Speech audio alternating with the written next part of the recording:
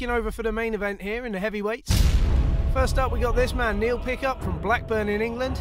He's a multiple British, European and world champion, and he's also the captain of the British team out here in beautiful Gothenburg for the Fitness Festivalen. He's going to have his handful today. Look at the man coming up. A young lad from Sweden who stepped in at the last minute. His name's fearless Philip Berencreutz. As I say, last minute step in. Neil's opponent had to pull out, and a couple of days ago Philip was pulling a competition, stepped up and says, you know what, Neil, I'll have a crack at you, and this is what we're going to get. Hi guys, I'm Neil Pickup, I'm from England, and I'm here in Gothenburg at Armwrestling Valhalla to pull young Philip Berencreutz. This guy's a powerful puller, but he's a youngster, and this is my game. Arm wars is my format, this is what I do best. And there's another twist in the tale. My intended opponent got injured at the last minute, he had to pull out of this thing, and Berencreutz has stepped in. For that I give him massive respect, but I'm also going to break my shoe off in his ass. You don't come in at last minute and take anything from me, and he certainly won't be doing that here this weekend. I'm sorry, I'm going to apologise up front. This is his home country and I hold nothing against him, but I am going to beat Philip Berencreutz here in Gothenburg. Confident words from Neil Pickup there. Come on, let's bring this. We're in Sweden, He's Valhalla. on a roll of form at the moment. He's been tearing it up in the Arm Wars Super Series. And here's our Swedish debutant, Philip "Fearless" Berencreutz. As Neil said, he stepped in at the last minute. Let's see what he's got. Knuckle completely. I need you to come down off of that for me. Wrist there. Wrist. Referee's just making sure there's some fair play in the setup. A little bit more on that wrist. Don't move it from Want to there. get the wrist straight. Ready, go. Want to get the guy set. Oh! Oh! Now, if you're going to go through Neil, that's the way you got to do it. And Philip has just gone route one with the top roll. Wrist. Naturally, now we slip, we have to go to the straps, and there's no running away now. Come back for me a little bit. This should favour Neil, because he can get him onto his arm. If Philip can bust that hand back, which he's not going to do this time round. Looking in control, Neil. Oh, Philip moves into the dead wrist press. It's not the best of moves. It's going to burn his arm out pretty quick, but Neil's going to be quite happy sitting at the base.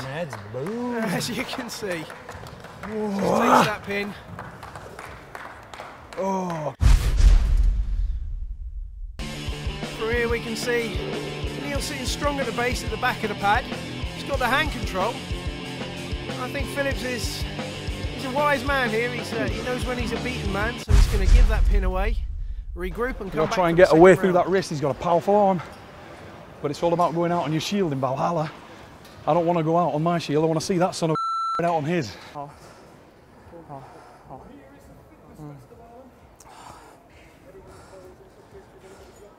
Got a man in Philip Berencreutz corner.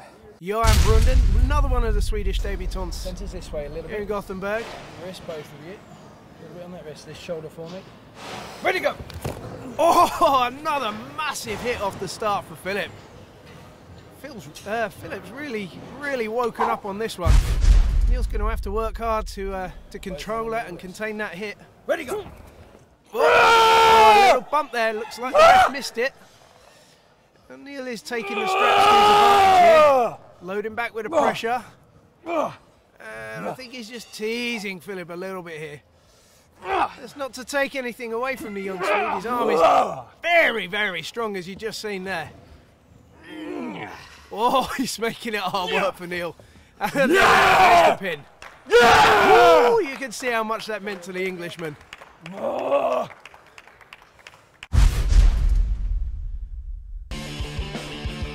This young lad from Sweden certainly living up to his name of Fearless. The arm strength is there. I think the experience from Neil is just shining through a little bit. You know something that's bad? If you're ever pulling or doing any sport with a headache, I don't know why, but I've had a killer headache for like the last hour. I'm waiting for this match to come up. I tried to take a painkiller, make that thing go away. Oh no, it haunts me still. But that's okay. Hope you're enjoying this at home, because the fatty's coming to... A little bit of information for you there. Neil is competing this match after having 2 or 3 days on the trot, long, long, hard days. Practicing, warming up, arm wrestling. And this is coming to the end of the weekend here in Gothenburg. And the fatigue is starting to show. There's still a lot in the arm though for Neil. But this is better from Philip, much better. He's tucked into a strong defensive hook, looking confident, moving into the press. And Neil's looking for that reversal there, looking to open the hand up of Philip Berencreutz. Run back. Ooh, a little running foul there for Philip, little running foul. Drives inside with the press. We slip and we have to go to a strap. Now just to let you know about the running foul, if the elbow comes off the pad during the match, got to go straight back on. The referee will signal a running foul. If he comes off the pad again, it's going to be a loss. All we get is a restart. And they're looking a lot stronger in that position with the strap. Breathing's illegal. If you want to win, breathing's illegal. You breathe and move, you're doomed. As he says there, it's all about the game of breathing. You breathe in, tighten up. As you breathe out, your opponent times it, runs through your hand, takes it to the pad. That's exactly what happened there. Timed it on the breath perfectly. Get watertight, put your fingers in your ears. No breaths, because smart men move on breaths. Watch Frode Hogeland videos, watch Nicholas Nanastad videos, watch Jeff Hale videos. Now, Philip's going to have to do a little bit of thinking here. Everywhere he's gone, Neil's had a counter for it. So we're heading into round 4. Philip's setup is a little different this time. It looks like he's going to try and drive into the press or possibly inside into a hook. Yep. Hard hit. Driven straight on that press. Neil can kind of feel it coming. Sets up with a bit of back pressure, try and peel out of his hand. Take it, Phil, if you want it. Come across a little bit. This is where Neil wants to be in the strap. And that's better. Yeah! That strap allowing him to apply a lot of back pressure with his arm. Doesn't really have to use the hand so much. Philip has to work hard here. Now what can he do? He's going to have to come back. Oh, he's trying to counter with his own top roll. Ooh, nice. Ooh, strength in his arm, strength in that base. Neil's working diligently to maintain that position. Trying to work on the arm of the young Swede. It's just not going down. Oh, there we go. There we go. Climb. Oh, this is only a baby, but he's going to get stronger. Every little move you see from Neil there. Look at that little regrip.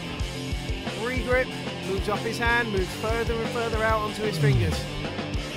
We're into the realms of physics here. This guy's a beast in a hook. Pivot point. Might as well try him out there. Don't know whether I can pull it off, but you've got to try sometimes. Once you know you can do what you can do, try something you don't know whether you can do. And I really don't know whether I can beat this kid in a hook. So let's find out. And Neil wants to take it inside, but as I was saying previously, it's simple physics. The further away from the pivot point you move the load, the more force your opponent has to apply to control you. Wrist a little bit, both guys. Wrist. Ready to go. We're going to go into the hook here. Oh, yeah. Maybe I can. I think 5 rounds ago, this would have been You've got to try different things. It's like going out for food and you know I like that. If you have the same thing every week in our writing stones, you have the same thing every week, then you'll never know what you like. And Neil just calling on his wingman in the corner there, Ian Stones. Neil and Ian have been buddies for 20 odd years now. Ian's the smallest man on the team this weekend, and he is the owner of the most magnificent moustache. How you doing, Ali Pickup? You're still the world's most beautiful, and I still can't get home.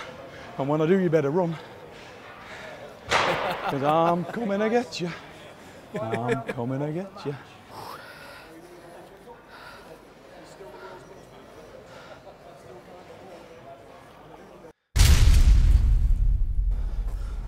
This match is really taking its toll on the young Swede here.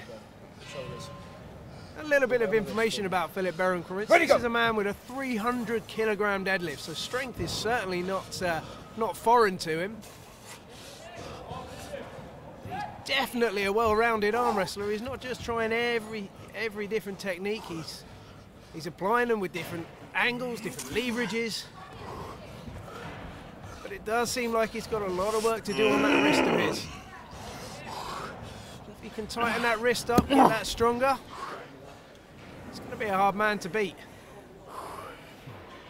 Showing his versatility there. He's originally outside the match. Starts losing his hand, brings his shoulder across the table and drives in on the tricep. Does cause the slip, so again we go back to the strap, which is where Neil feels very, very strong.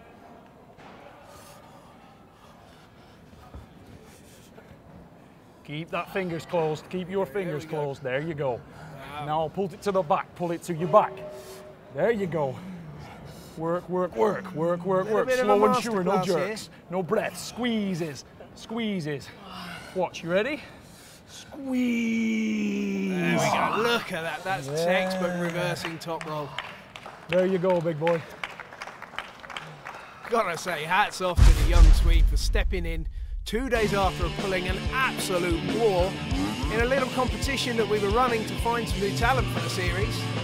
Philip stepped up, pulled an amazing 5-round match, watched by myself and Neil. And we both nodded to each other and said, yeah, this is a guy that can do well. I can't even imagine this boy fresh.